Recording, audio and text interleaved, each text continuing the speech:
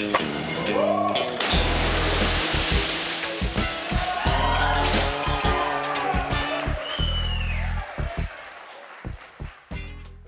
everyone, and welcome to the show. I'm Nancy Guppy with Joe Guppy. Hello. And we are coming to you from our home again, specifically from the gaming table in our living room. Now, I'm not a big gamer. In fact, when Joe suggests that we play a game, my first response is pretty much always That she'd rather be dead. yes, I'd rather be dead. But then I begrudgingly agree, and it ends up being fun.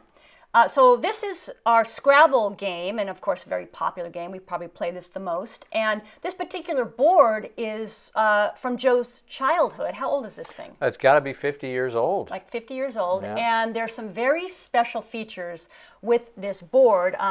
For starters, so one of the wooden letter holders here, there's 4 in the game, features some bite marks from Joe's youngest brother. Right there, my brother Mark. Yeah. Those are his teeth marks right there. Right there. And then there's this note that Joe's wonderful mother, Pauline, wrote, and it says, "All pieces are here. Game is complete. November 25th, 2006. Finally, this double M, and Joe is pretty convinced that it's worth some money. What do you think? Yeah, so that's a misprint, makes it a valuable collector's item. I think that's probably got to be worth at least $100,000. And then if you throw in the entire set, I'd say $110,000. Right. So all we have to do is figure out how to do eBay, and we're set. I mean, it's really basically it's a retirement plan, right? Yeah. And a good one, I would Yeah. say. All right, we have a really great lineup for you this week, including a conversation with the founder of the satirical website The Needling, a preview of Chop Shop Bodies of Work Contemporary Dance Festival, and new music from Tekla Waterfield and Jeff Fielder. And we're going to begin with a visit to the sublimely quirky and quixotic world of artist and puppet show maker Adam Endy.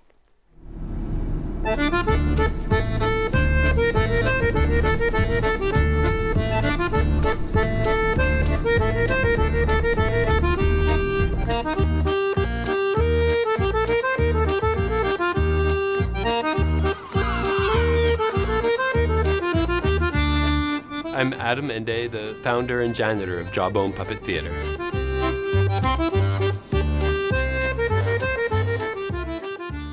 Arguably, I was in training as a puppeteer like all my life without knowing it. As a kid, I was always drawing cartoons. As you know, I got into pottery. I was a potter for a while, although like a potter with the sensibility of an underground comic book artist. And puppetry kind of put it all together, the writing and the visual art and the storytelling.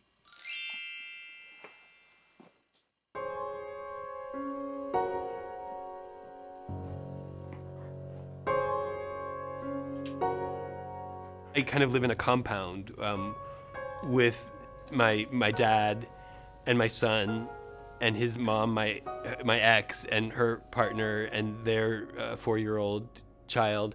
So I have a lot of people, you know, around me and kids that I spend a lot of time with.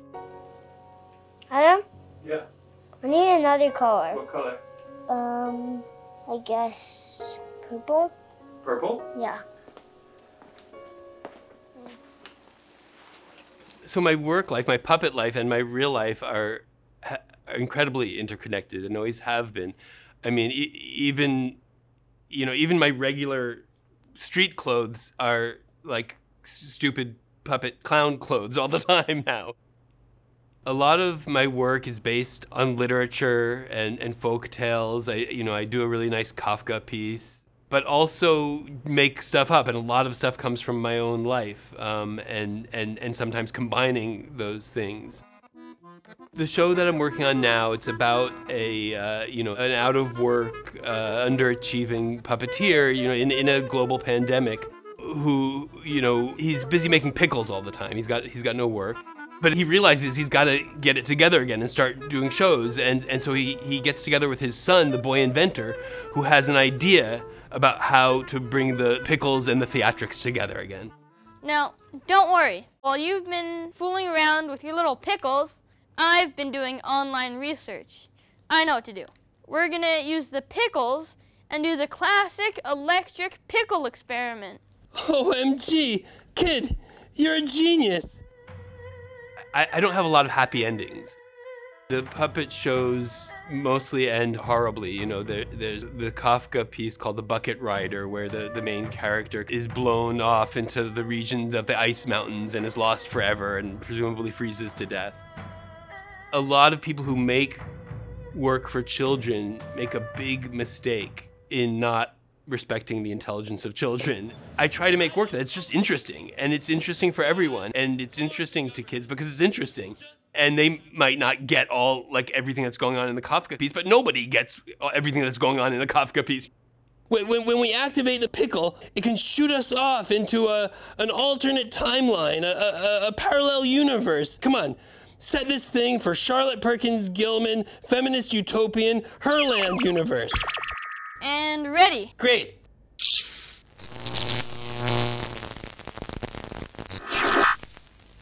OMG, kid. That was amazing. Let's see if it worked. I'll turn on the TV and we'll check the news. Good evening, and welcome back to Feminist Utopian News. Our top story tonight.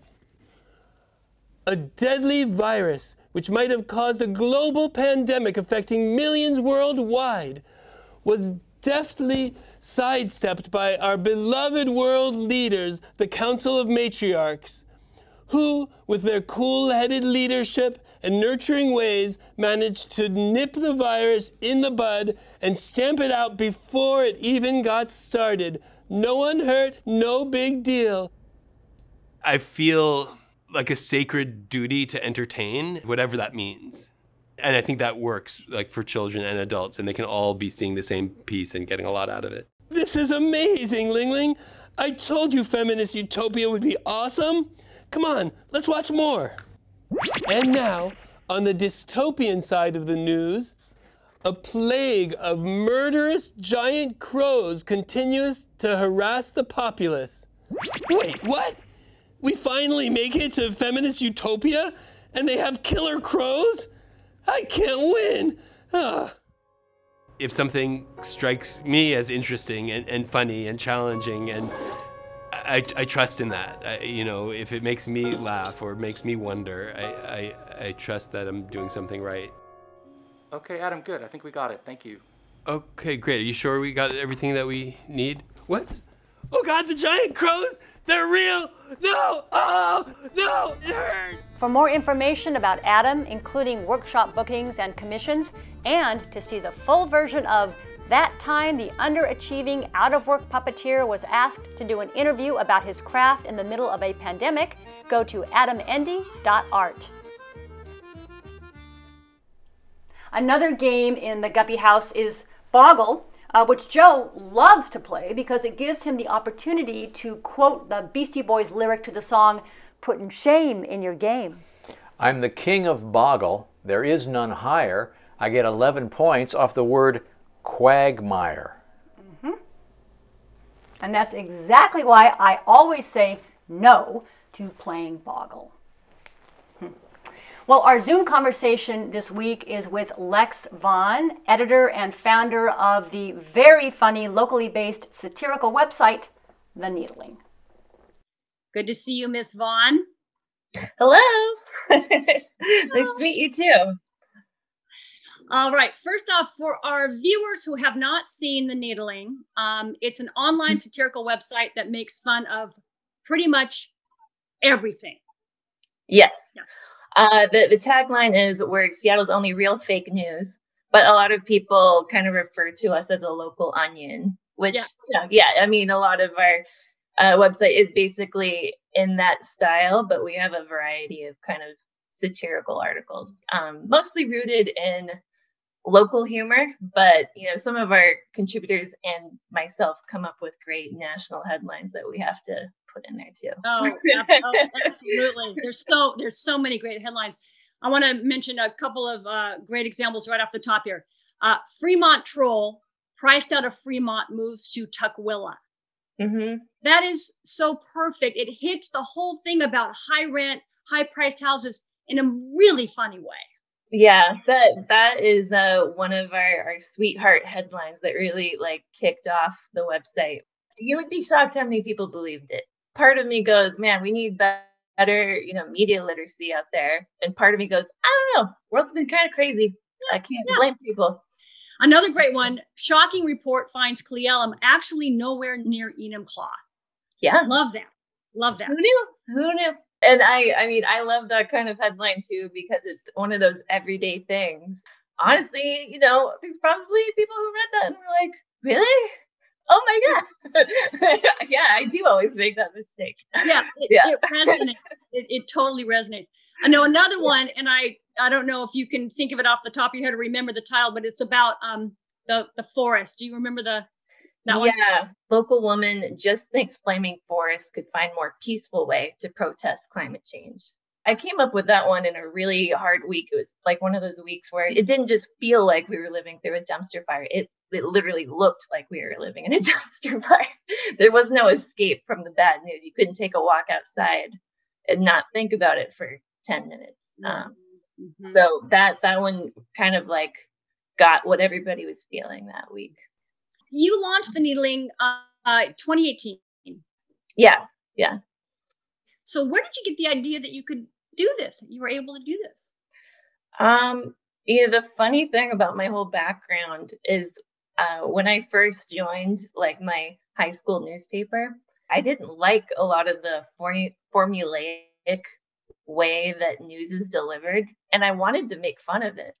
And I thought I was going to sneak jokes into our high school newspaper, but then I actually caught the real journalism bug and ended up becoming like a journalist, like a pretty well accomplished journalist. I've been at the Seattleites and the LA Times. Yeah, I've had my reporting on NPR.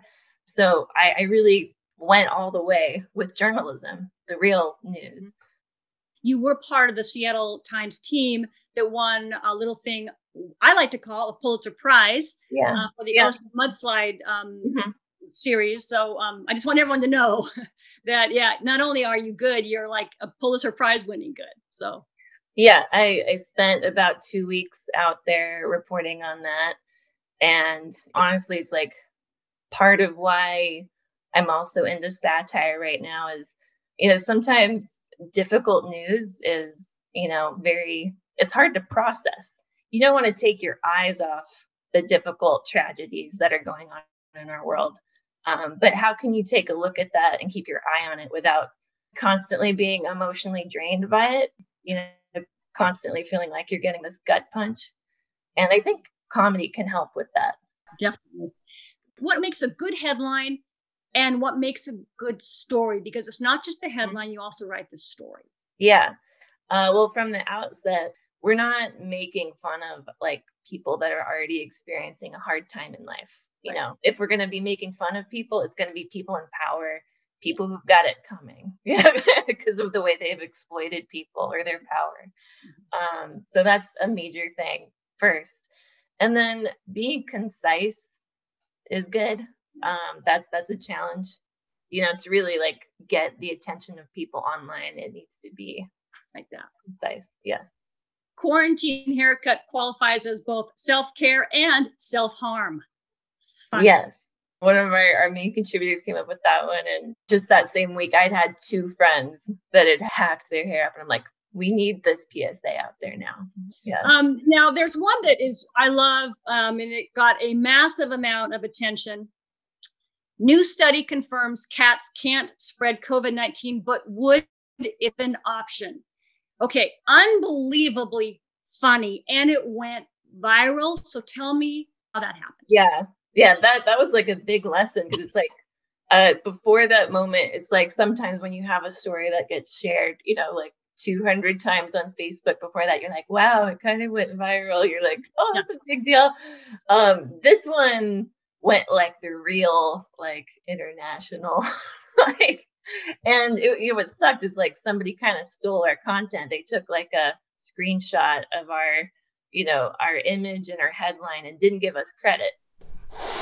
one cool thing that we got out of that though was Jerry Seinfeld's wife shared it without credit, and then we asked for credit, and then at least she was able to give us credit to a bunch of really cool comedians who liked it, like Ali Wong and Neil Brennan and her husband Jerry Seinfeld. So that was like, whoa.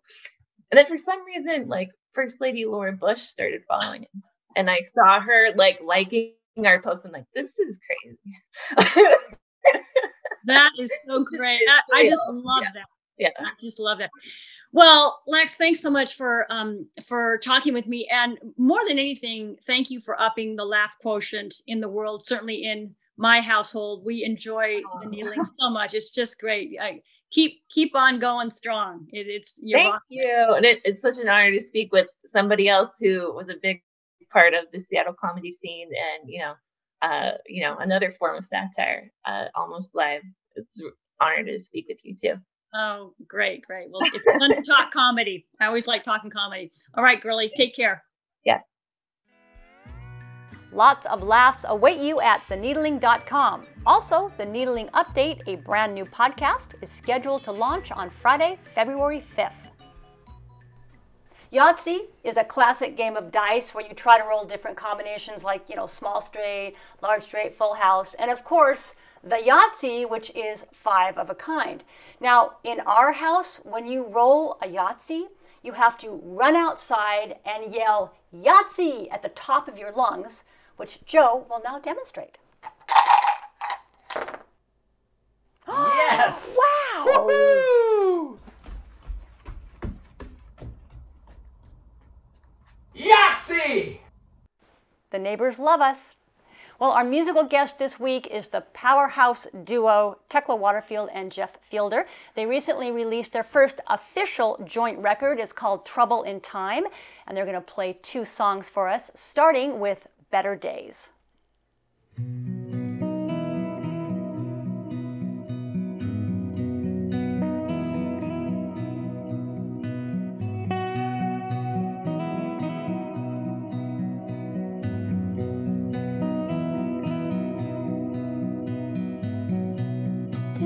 I feel hopeful.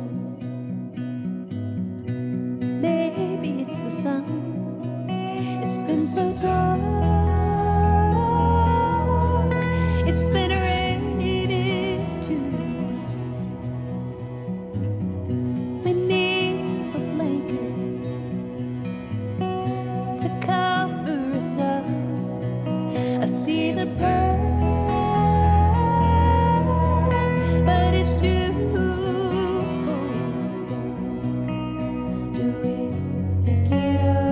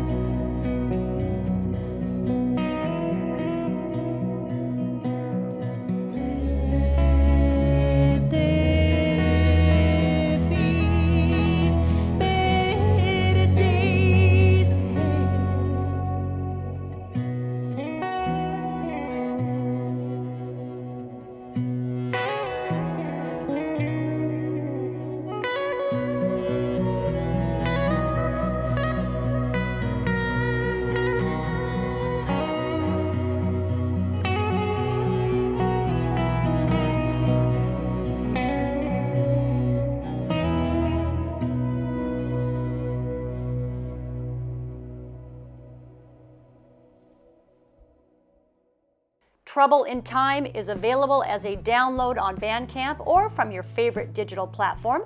Hard copies are available through email, teklawaterfield@yahoo.com, and learn lots more about Tekla and Jeff on their websites.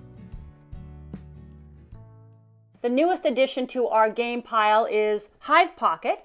This was a Christmas present from our beloved niece Dana and her wonderful husband Teddy. Now, we've played Hive Pocket once, and honestly, it really makes absolutely no sense. Actually, I think I'm starting to get it, okay? The grasshopper can like hop over stuff. The ladybug moves 2 spaces on top of the hive and then down somewhere. And the soldier ant can move as long as the restrictions on pages 8 and 9 are adhered to. Well, the upshot is this. We will be regifting Hive Pocket next Christmas, right? Yeah. Yeah. Merry Christmas, somebody. And now an update on the annual Chop Shop Bodies of Work Contemporary Dance Festival. Normally an in-person experience, this year's fest is all online and features 7 world premiere dance films by leading local and national contemporary dance artists, master classes, artist Q&As, and special events. The festival is happening now, and each film, once released, will be available to view through March 31st, 2021. More information, including how to get tickets, is at chopshopdance.org. We want to show you one more game. It's probably the strangest game in our collection. It's called the Spiro T. Agnew American History Challenge Game. So, Joe, who was Spiro T. Agnew? Spiro T. Agnew was Richard M. Nixon's vice president. He resigned in disgrace in 1973 over allegations that he had accepted an envelope containing $10,000 in cash in a basement room in the White House. Now, this game came out in 1971 when he was still riding high. Thank you. And that is a wrap. We're going to leave you with Tekla Waterfield and Jeff Fielder performing the title track off their new record, Trouble in Time. Enjoy and have a great week. All right, Nancy. Which was not an important export of colonial America? Was it A, fish, B, tobacco, or C, lumber? Or D, I wish I were dead. Oh, come on. The spinning is fun. Yeah, you're right. It is fun. I like the spinning part. Okay, what's that? It's industrialization, right. This should be fun. Okay. In the campaign for senator,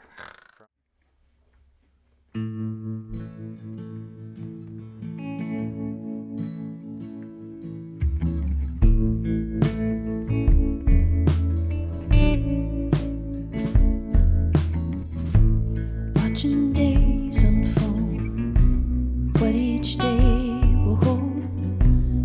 It's like a bad dream you can't wake up from. Take a step toward new ways to reform. The old God's there to pull us back from. Remember unity, remember grace. Lead us to a better place. Trouble in time. Trouble in time.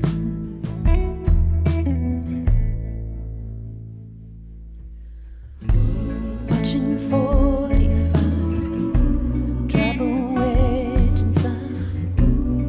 It's like they told him divide and conquer.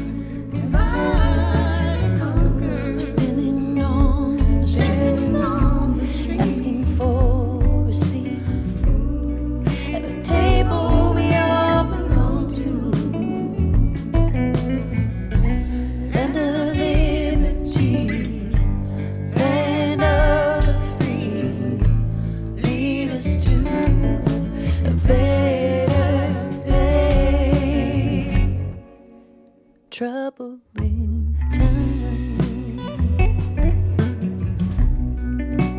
Trouble in time. Trouble in time.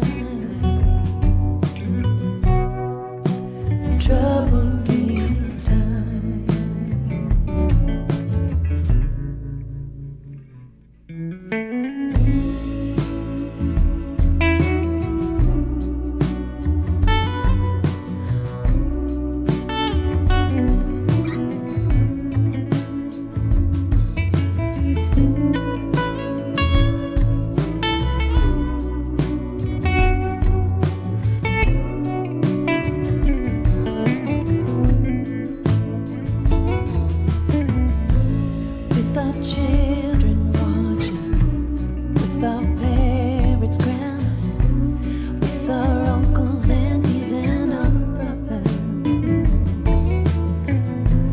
People dying every day, people looking for a better way. We can do it if we try.